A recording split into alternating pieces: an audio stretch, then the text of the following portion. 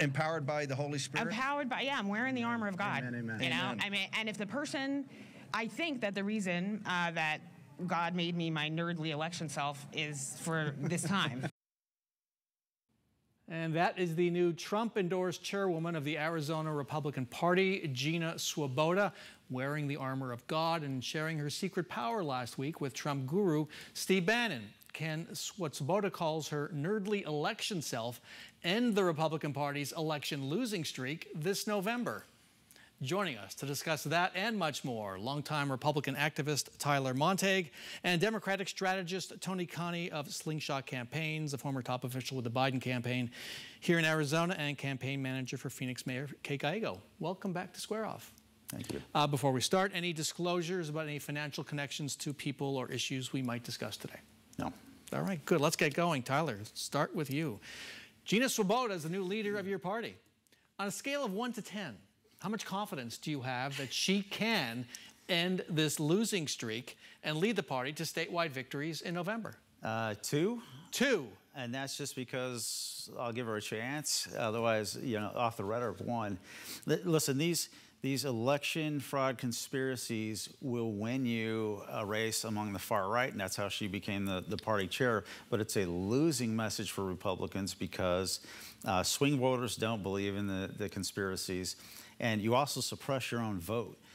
When you convince your own voters that mail-in voting's fraud, equivalent to fraud, and you rely on in-poll voting, you know, 1 or 2% of your people are going to get sick or have an emergency, and that's the margin of these races. So it's really bad strategy for the Republicans to do this, and here we have Gina Swoboda doubling down on that. She is. There's another clip where she accuses Maricopa County of basically rigging elections, and breaking the law over and over. That's where she's at. She's kind of a non-traditional choice for a party leader, right? You want somebody who can recruit candidates, raise money. She's never done that. Unclear whether she could. Does that give Democrats hope? It's a weird choice because it's like, you know, the Suns need a backup center, right? But instead they went and picked another point guard or something. Like, it's just the wrong person to fill the role if I was thinking about the administration of the party, because what it's doing is it's sending a signal to Republicans that have been convinced that their votes don't count, that, hey, you're right, your vote doesn't count, but we got this lady who's very smart, who's going to be able to keep fighting in the courts for you. That's not going to win. Like, that is not a winning message. This whole election fraud stuff, people are exhausted with it. And it's, you know, when it comes time to running this party, she's going to, I don't know if she has the experience. It's a losing message, and serious donors, the business community, other traditional center-right constituencies don't want to donate to it. They don't want to be part of it. And so she will be ineffective. Ineffective. Let's follow up on the Republican Party annual meeting. Last week there was a smattering of boos for Kari Lake there. A lot of dissatisfaction. I use the word a lot, can mean a lot, but you know, it's there. How significant is that?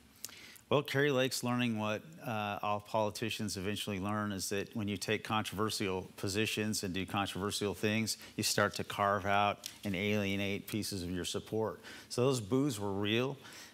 She surreptitiously recorded Jeff DeWitt and tried to spin it as some sort of corruption.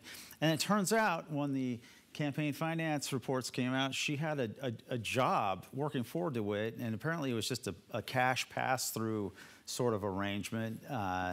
And so that, I think that alienated part of the base down there. I think that was a big part of the boos. Thank you for that transition, the pivot to our next subject, because that's where I'm going now. She released her financial disclosure report a couple days after the annual meeting, and we learned she earned at least $102,000 for what was likely a no-work job as a communications advisor, being carried there for 2 years.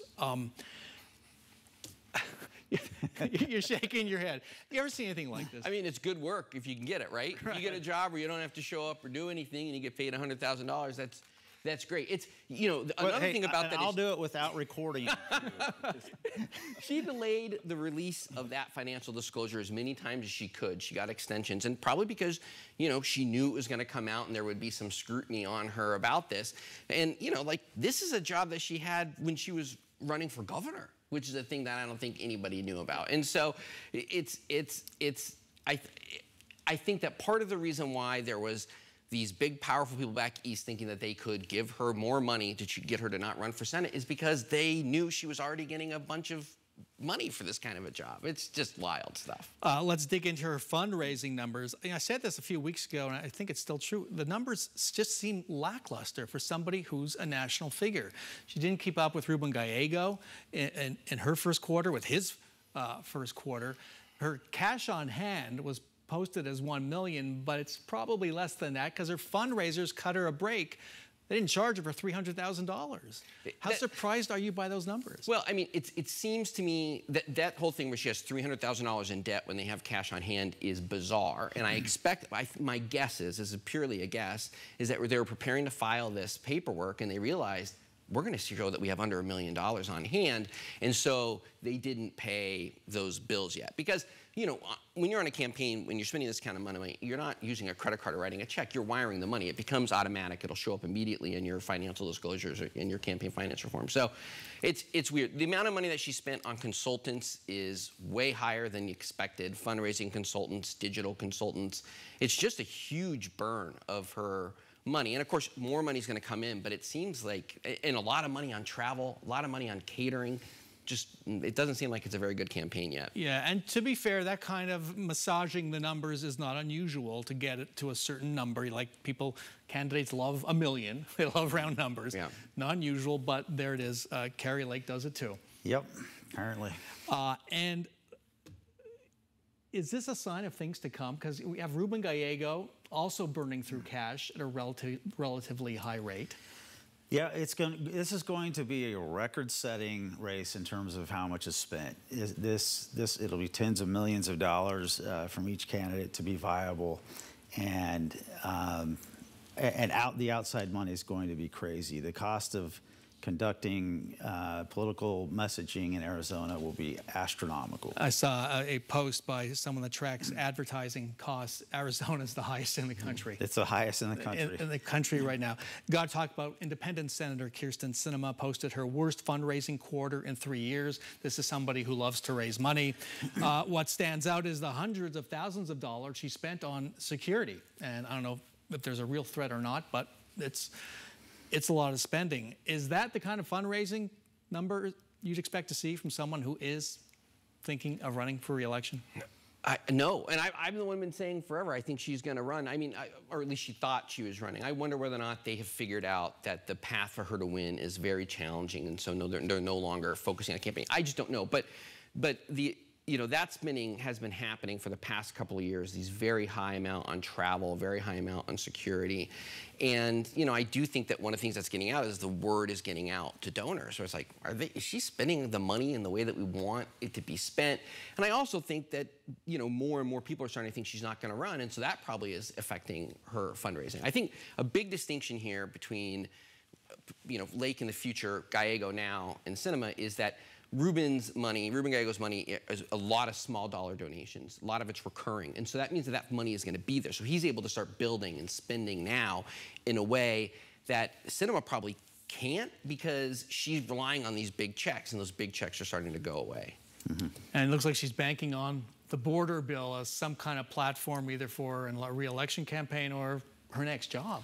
Yeah, and I just think donors aren't convinced that she's running, and aren't convinced that she has a clear path to win. And they're always very pragmatic with their money. The border bill would be quite an accomplishment, really. I don't know if that's enough to push her through. There's just no proven path for an independent in a race with a Democrat and a Republican. They're both viable. In fact, but having her in there might be Kari Lake's best path to actually win. Yeah. That might figure into her decision, too. I don't know. All right, got to end it there.